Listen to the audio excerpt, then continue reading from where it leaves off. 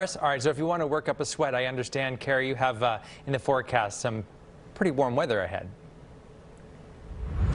Yes, coming in this weekend. I mean, it's kind of unreal to see this early in spring. We just started spring on Saturday, but we'll talk about that in just a bit. Let's get a live look outside in Walnut Creek. We're seeing some clouds moving by, and it's not as clear as it was yesterday, but it will be as warm. So make some plans to get out there and go to the park. We're taking a look at our temperature trend in Vallejo, and it's going to be in the upper 50s in the next hour, but look at that warm up, and we'll reach into the mid 60s again today, a mix of sun and clouds.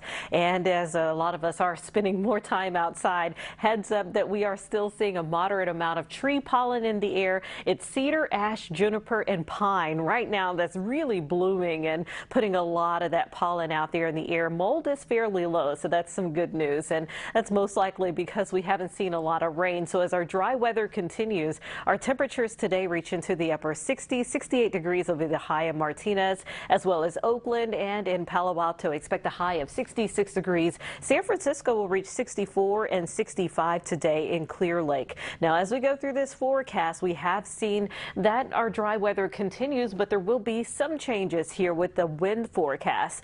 Going into today, still really gusty along the coastline. Wind speeds in San Francisco close to 40 miles per hour. We've had these high wind gusts the past couple of days, and it will continue into tomorrow, but a lot more of the inland areas will start to see those high winds as well.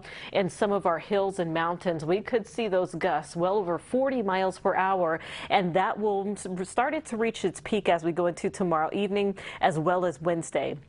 It's going to be very windy during this time frame. In fact, we could see in spots like Napa 40-mile-per-hour winds, and usually we would start to eye this closely for the potential of a fire danger, but we've had enough rain recently to where the vegetation is not all the way dried out, but that will dry out the vegetation quite a bit. And as high pressure moves in for the weekend, our temperatures will be going up. So this weekend's forecast is looking more spring-like and also very dry. So then we keep an eye on our rainfall deficits. In Santa Rosa, we've measured over 12 inches of rain, but we're still lacking 18 inches to catch up to normal. And we're seeing these huge deficits across the Bay Area. With the lack of rainfall in the forecast, that's something we'll be watching as our temperatures still stay fairly mild throughout the week with some 60s and low 70s. But look at the weekend, upper 70s headed our way, as it will definitely feel like spring, maybe even a little bit of a touch of summer for some of us, Chris.